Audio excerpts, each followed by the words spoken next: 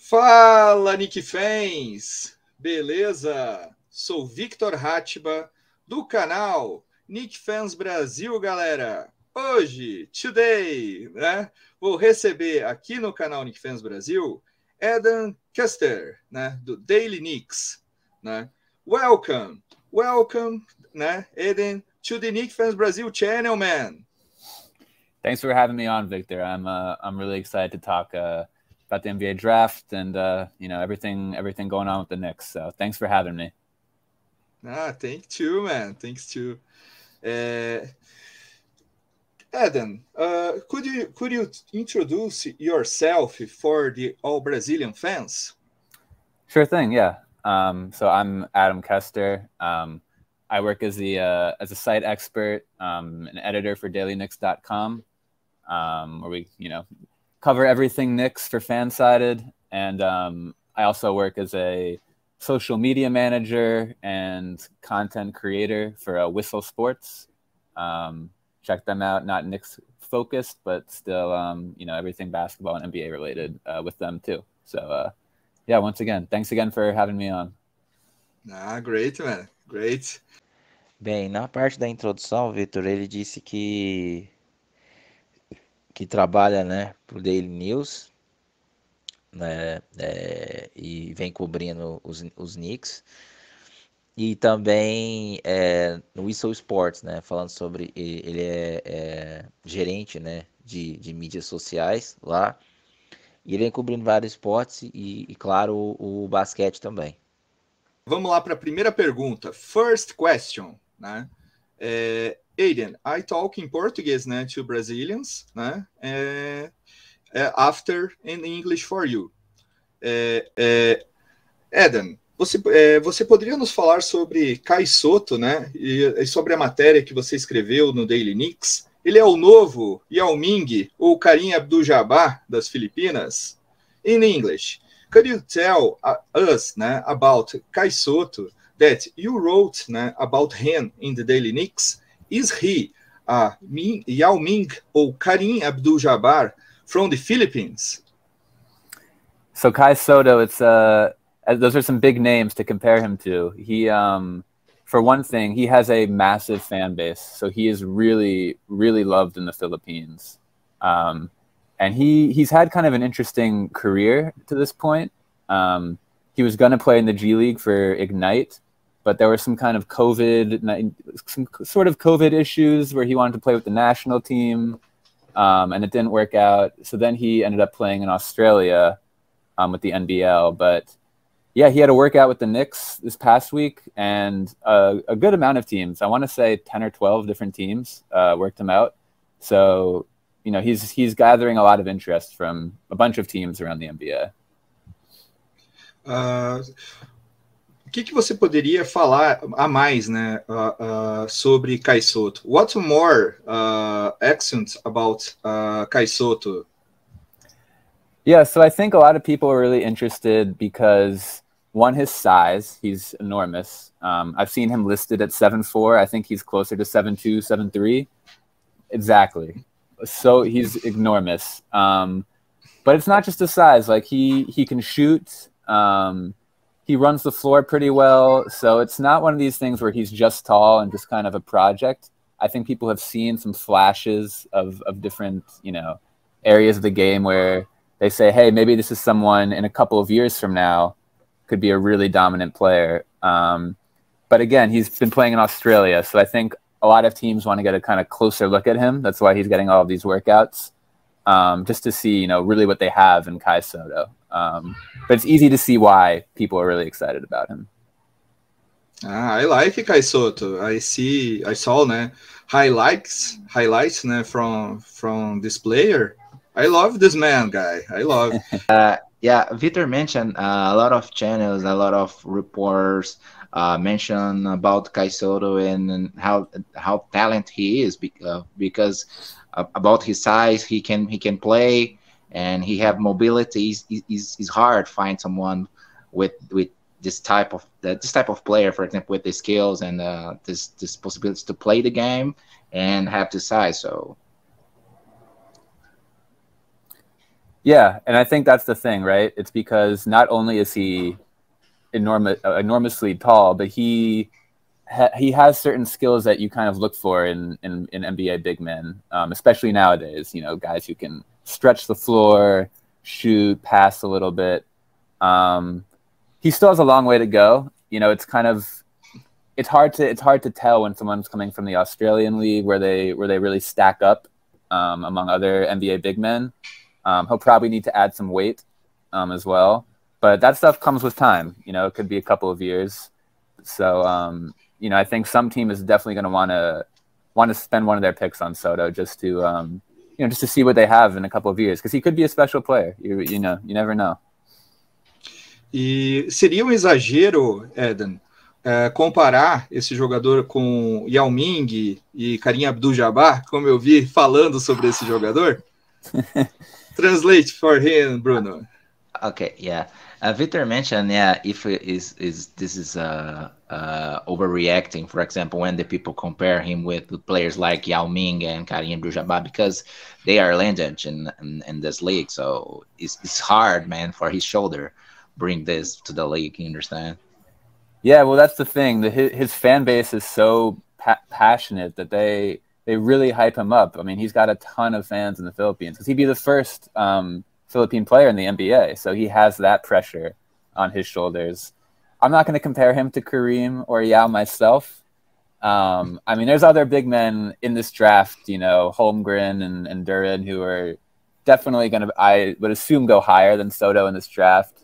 You know, I'm trying to think of some comparisons off the top of my head. It's interesting because, like I said earlier, he's good at a lot of different little things. You know, I can't exactly pinpoint what kind of player he's going to be. You know, the Yao Ming comparison, I can kind of see where they're going with that just because of the extreme size and how well he moves. Like Yao Ming, you know, for how tall Yao Ming was, could move very well. So I can see where that one's coming from. But yeah, I mean, it's really hard to say where he's going to go in the draft. So if someone does believe he has that type of potential, you know, definitely worth taking a shot on. Bem, cara, é o seguinte, basicamente o que ele disse, né, a respeito do Kai Sotto, é que ele tem uma base de fãs muito grande, né, um jogador nacional, né, é uma expectativa muito grande das Filipinas, que nunca teve um jogador assim antes, né, e tal, e fora dos requisitos que ele tem, né, porque é um jogador extremamente alto, com mobilidade, que é bem atrativo, né. Ele teve a possibilidade de ir para o Ignite para jogar D-League, só que a questão de Covid e outras coisas, acabou indo jogar na Austrália, né, na NBL, e vem mostrando bons requisitos lá, né. É um jogador bem diferente e tal, para a posição de center ali. Ele tem que ganhar mais massa, corpo, né, mas consegue superar isso com mobilidade, né, com bom chute, né, tanto de fora quanto fora do perímetro quanto no perímetro, e mostrou esses requisitos, né. Ele se reuniu com o Knicks na semana passada, né, e tal. Ele vem sendo um pouco assediado na questão do draft, porque ele mostrou condições de jogo, né, para jogar na NBA. Em torno de 10 ou 12 equipes também mostraram interesse, né, então ele vai receber um certo tipo de assédio nesse draft, né, e vamos ver, né, o que pode acontecer. Ele menciona, né, que como eu já tinha falado anteriormente, a base de fãs dele é muito grande, né? E eles é o primeiro filipino na NBA, é um jogador extremamente alto e tal. Então todos esses requisitos, né, fazem com que eles fiquem super animados com esse jogador, né? E comparem ele com lendas, né, da NBA, como o Yao Ming e o Kareem Abdul-Jabbar, né? Ele até mencionou, né, o Adam mencionou, que ele consegue ver, né, alguma coisa entre o Yao Ming, mas não na questão de como ele vai na liga, né, e tal, mas pela questão de ser um jogador que vem da Ásia, né, com expectativa, ser um jogador muito alto, com mobilidade, né? Consegue fazer um bom trabalho ali, se movimentar muito bem, espaçar a quadra, dar passe, ser um center ali que consegue fazer isso tudo, né? E que devido a todos esses fatores, né? Vale a pena arriscar num jogador assim, né? E tal, para poder jogar, né? Na NBA e ter em seu time, né? E além disso, né, ele já está acostumado com a pressão, né, principalmente que recebe nas Filipinas, né, de ser esse primeiro jogador filipino na liga, né, e que isso já por si só já é muita pressão, né, de representar as Filipinas na NBA. What's your opinion for the Knicks in this draft, né, and the off-season? Yeah, so I can start with the draft. It's an interesting spot, picking 11th. At first, you kind of get your hopes up that the Knicks will jump in the lottery, but obviously they didn't have great odds. But I actually think for this draft in particular, they could get a really good player at 11. I think there's this kind of consensus top 4, right? There's Holmgren, Paolo Banchero, Jabari Smith, and then Jaden Ivey. And then after that, it's kind of like no one really knows what the order is going to be. So yeah, we kind of were talking about a couple of names, Johnny Davis, Dyson Daniels. I'm personally a big AJ Griffin fan. The wing out of Duke. Great shooter. Amazing shooter. He apparently had a great workout the other day, and Leon Rose and Tom Thibodeau were at the workout. So it's an encouraging sign. But yeah, I think if I'm the Knicks, I kind of want to take a shot on one of these guys that has a little bit of risk, like AJ Griffin because of his injuries. Dyson Daniels is also someone who, coming from the G League. Ty also, same kind of thing where, maybe he's actually should be a top 5 pick, but there's these kind of other concerns that are holding him back. So I think the Knicks are in a good spot where they could, land one of those players. And I've heard some people talk about possibly trading up. I'm not sure how realistic it is, but the 2 teams that I always hear are Sacramento at 4, which would take a lot to get to. And then Jaden Ivey, né? I mean, it could be worth it. It really could be. And then I hear Portland at 7 could be another if they have a player they really like and want to trade up. But again, we just don't know enough to really say if they would trade up. But I think they have a lot of really good options at 11. I'm very happy with where they're going to be. So I trust Leon Rose to make the right pick. They've had some good picks so far with this front office. I trust in Leon too, but I really see, né, good players, né? What do you think about, for example, Mark Williams? Knicks needs a point guard, né? A PG, but it's Mitchell Robinson, né? Mark Williams, it's a good option for the Knicks. Mitchell Robinson out, for example. Mark Williams is a good talent for the Knicks, or Jalen Duren, do Memphis Tigers. Yeah, so those are 2 names that could definitely be there at 11, Williams and Duren.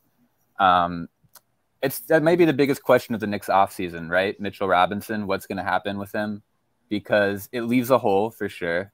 I'm not sure if Nerlens Noel and Jericho Sims can really get that job done. But maybe Mitch stays. If I'm talking my personal preference, it really doesn't have anything to do with those players. I think those are great players, Williams and Duren.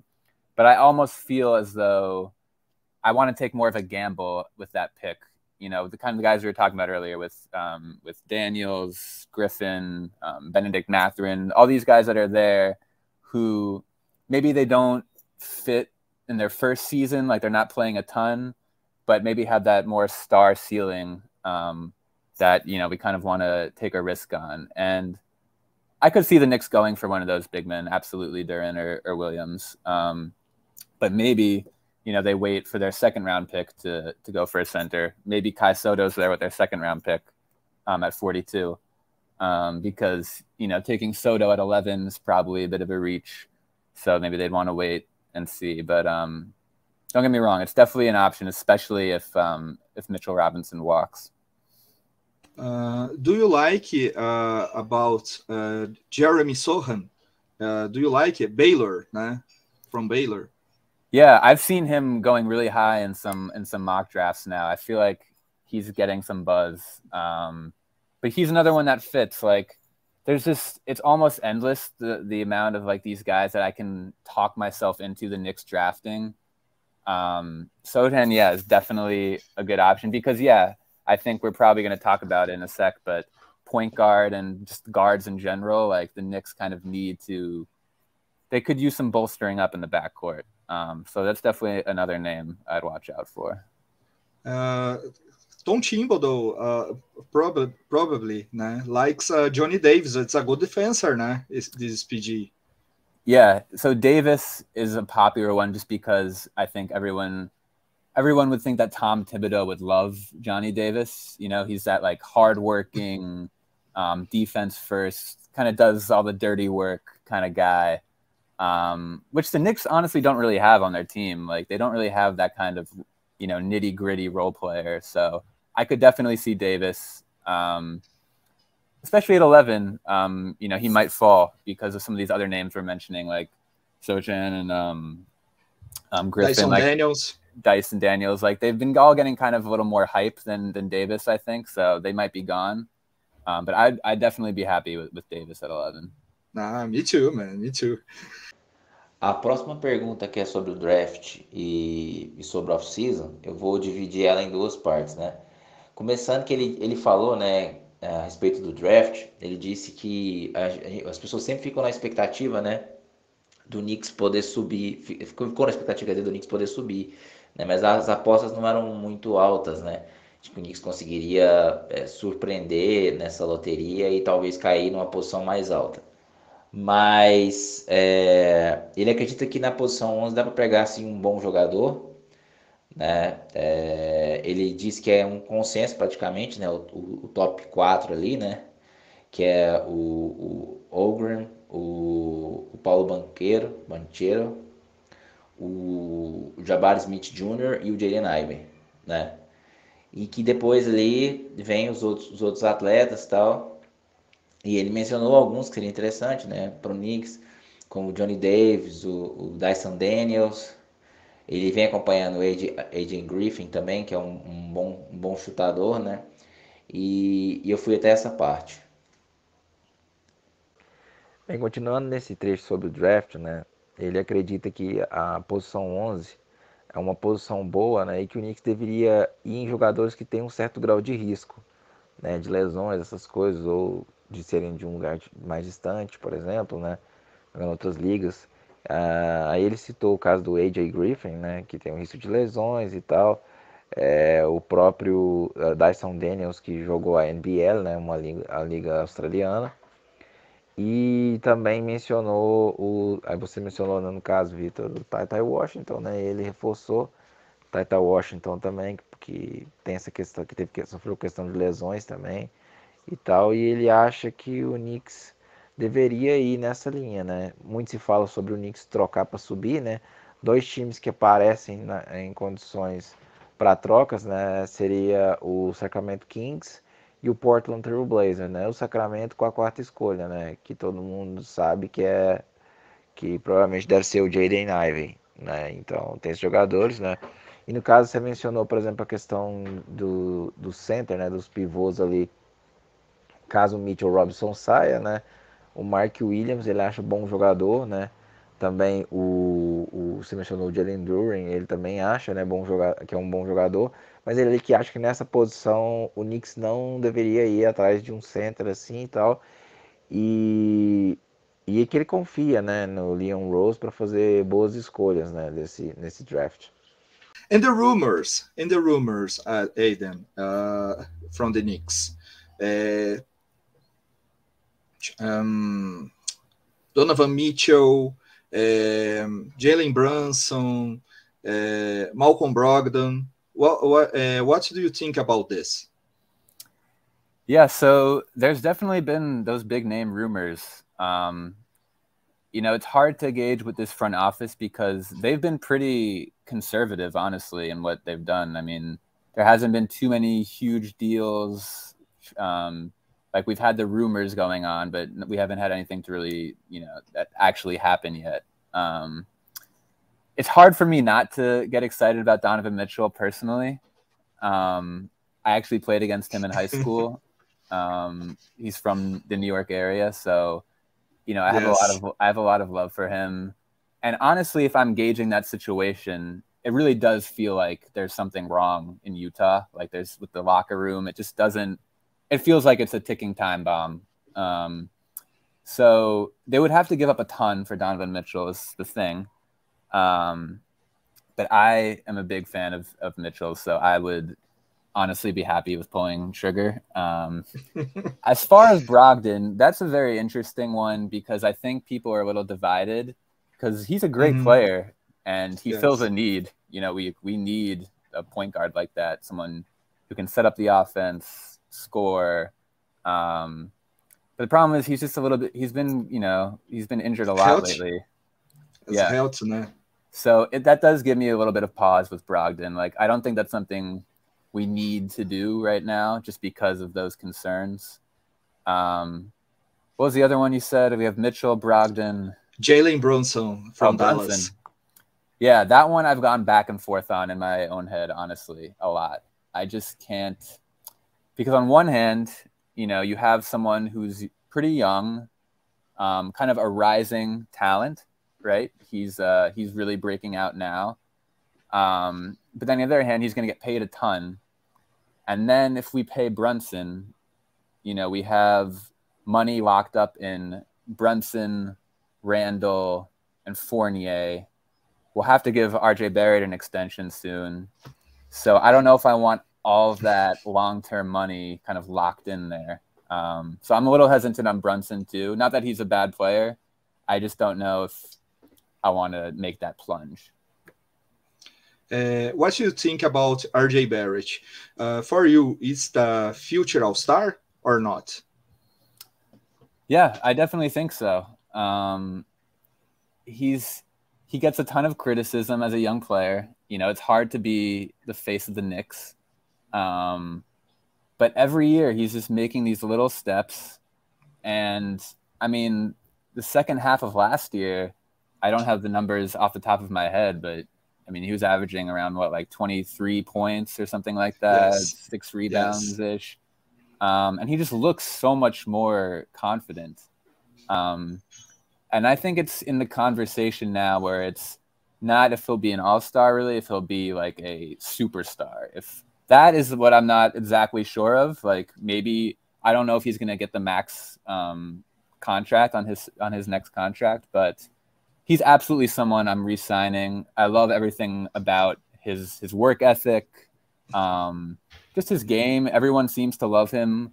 He's just someone that, like, it would be a huge mistake in my mind to, you know, not invest in RJ Barrett. Because, yeah, I think he's perfect for the Knicks and he's perfect for New York City. I believe so much in this man.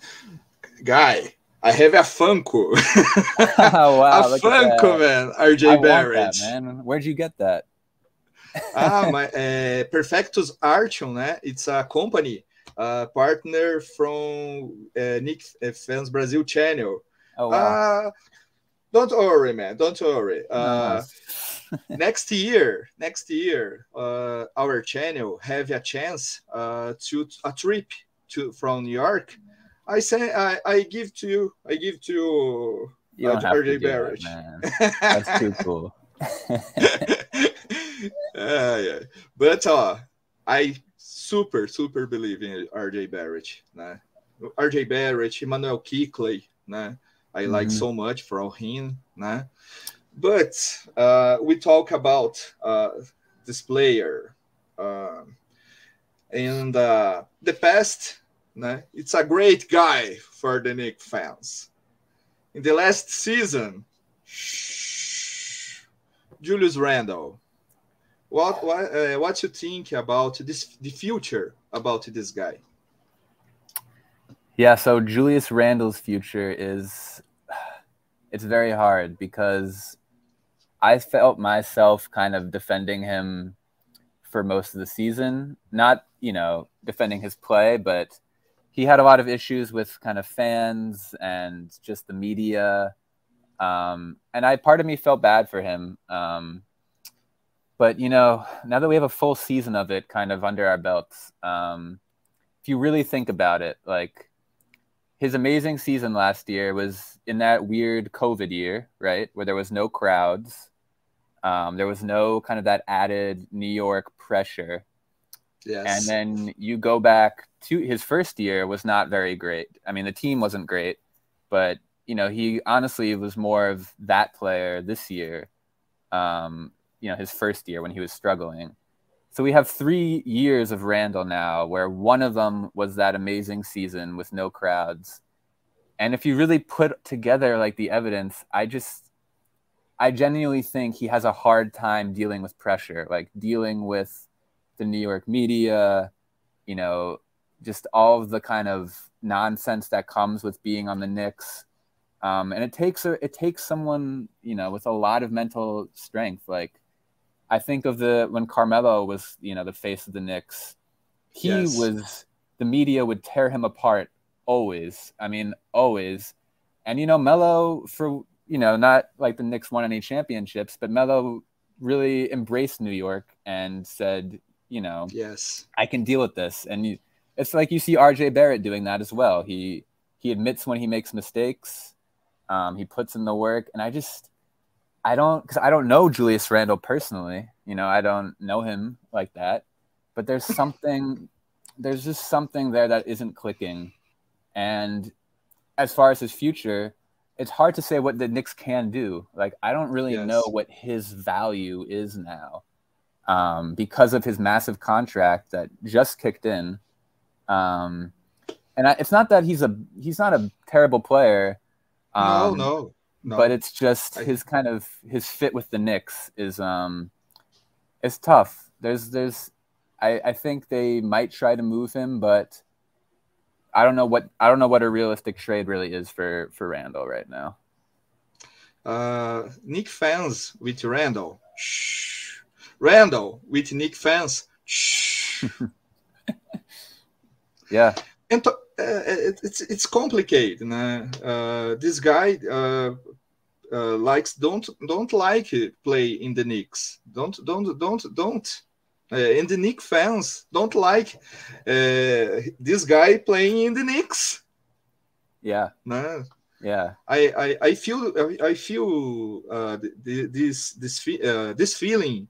The Knicks fans and Julius Randle passed to me. Game over between Knicks fans and Julius Randle, and Tom Thibodeau. What you think about this coach? Yeah, so I'm actually more of because he has a lot of haters, he has a lot of fans. Yeah. In Brazil, so many guys hate teams. Yeah, I mean, it's the thing. He's a hard coach. I honestly think that because look, we have one great year and one terrible year under his belt. Yes. So I actually agree with kind of bringing him back for this third year just to see what we have as opposed to just firing another coach. So my thing is, it's always, Tom Thibodeau, and he's not playing the young players enough, right? That's always the main dilemma, is that he's not playing Quickly and Grimes and Reddish and Obi enough. But let's say this next season they actually start playing more, because we saw at the end of the year they actually, he was kind of like, okay, let's see what we have. They all got better. I mean, I think Manu Quickly actually did get better. Obi Toppin certainly got better from his rookie year. So maybe in a way they actually are growing and developing, and by the third year they're going to be playing bigger roles. That could also be not true. Like it could also be that Thibodeau is still stubborn and annoying. And if that's the case, that would, I would definitely flip sides. But I think they should give him another chance because the players seem to like him. Like Quickly and Barrett seem to really like Tom Thibodeau. So yeah, we'll see. I mean, it's tough to gauge where the Knicks, how good they'll be. I know, I'm praying. But literally praying. always. But yeah, we'll see. We'll see how this year goes. But I'm happy they kept him around for this year.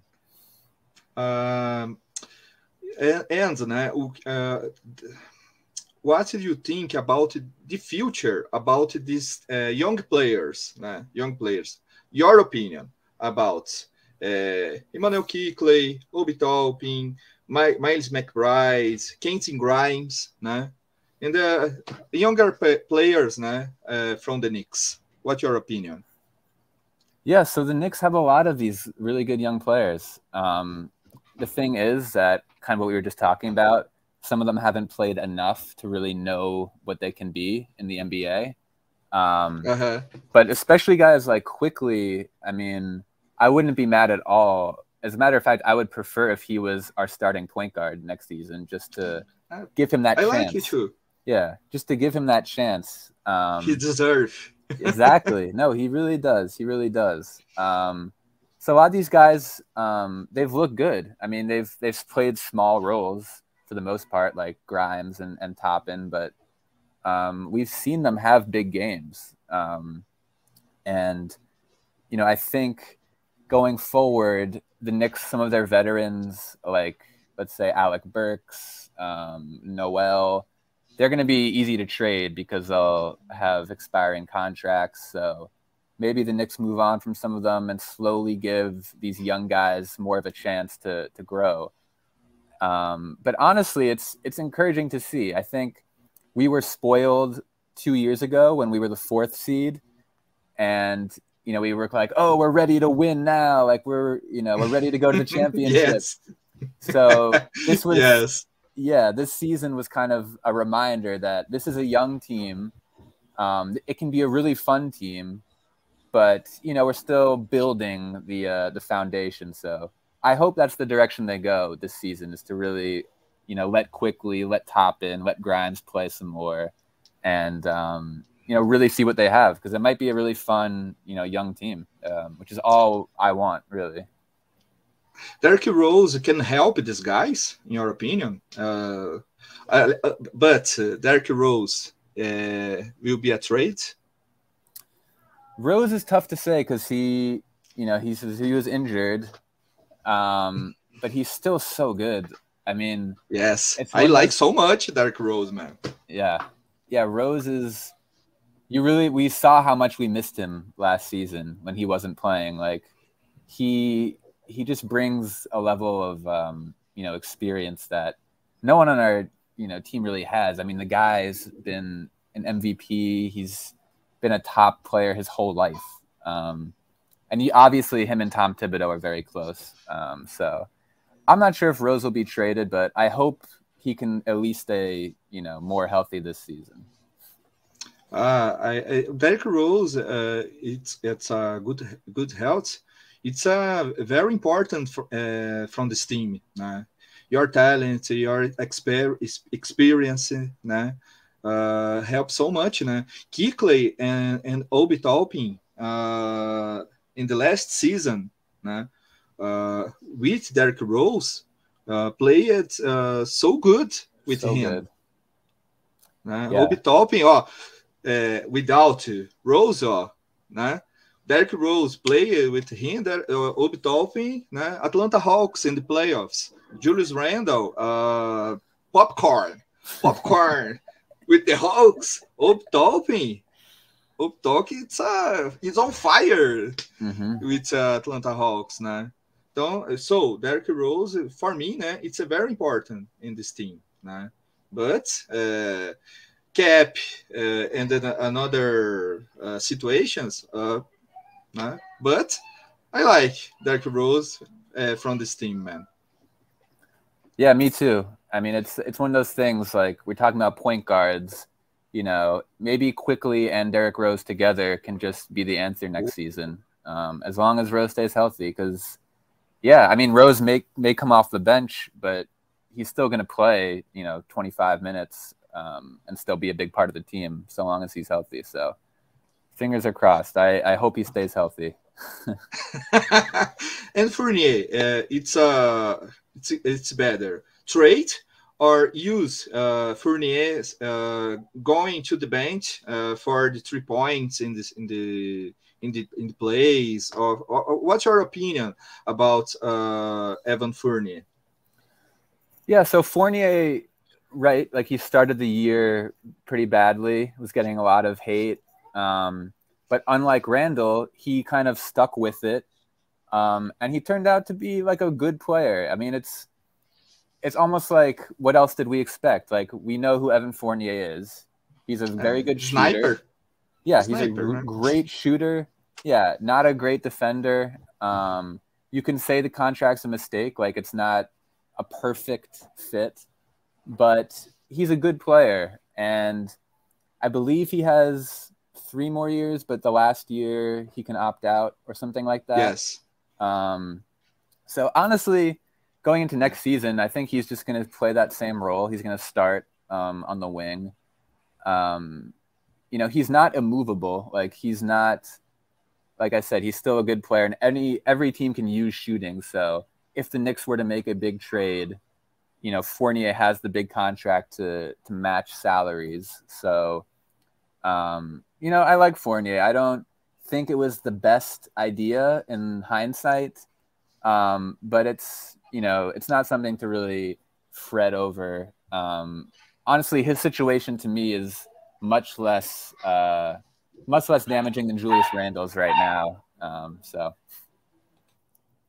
Fournier used it in the situations about 3 points in the play needs a shoot maker. Fournier, it's a very good option for the play. But I think Knicks will be a trade with Kemba. Kemba really don't has a trade, because Kemba, the contract 1 year, Mm-hmm. Yeah, contract it's over, is finished, But Noel, Burks, Fournier. Do you think the Knicks will be a trade with someone player in this team or not? I definitely think so. Randall. I know. Randall. I hope so. Joking. I mean, I honestly hope so. But yeah, because the thing is, it's like, you know, like, Alec Burks is still a good player. He just kind of, you know, not PG. Exactly. He's not a point guard. But there could be a team at the trade deadline that could use another scorer. And Burks' contract is expiring. He has the player option. So, yeah, some of those guys can definitely be traded. And, you know, they're not long-term problems at all. I mean, they can be gone next season. So we'll see. But they can definitely be traded. Great guy. Bem, com relação aos rumores do Knicks, né, você tinha mencionado 3 nomes, né, o Michael Brogdon, o Jalen Brunson e o Donovan Mitchell, né. Ele falou sobre 2, né, ele começou falando sobre o Donovan Mitchell. Com relação ao Donovan Mitchell, né, ele até divide uma coisa que é especial, que a gente já jogou com ele no high school e tal, né, e ele tem um carinho muito grande por ele e tal, mas ele acha que nessa situação, se as coisas forem mal no vestiário, alguma coisa em Utah, que para o Knicks poder trazer ele, vai ter que liberar muitos jogadores, né, muitas coisas, escolhas e tal. Então teria que ver como é que isso seria feito, né? Não sabe se esse momento agora seria interessante.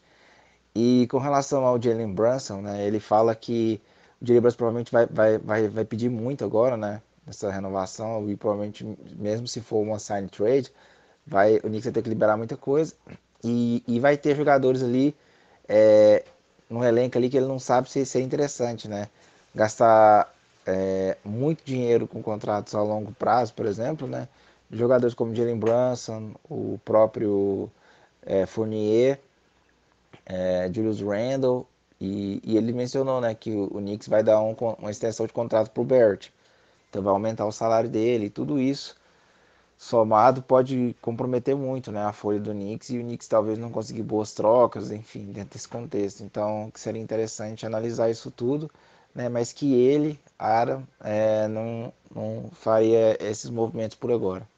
Man, thank you so much. Thank you so much. You are coming, in this channel. I like you so much, man. You are a great guy, man. You are a great guy.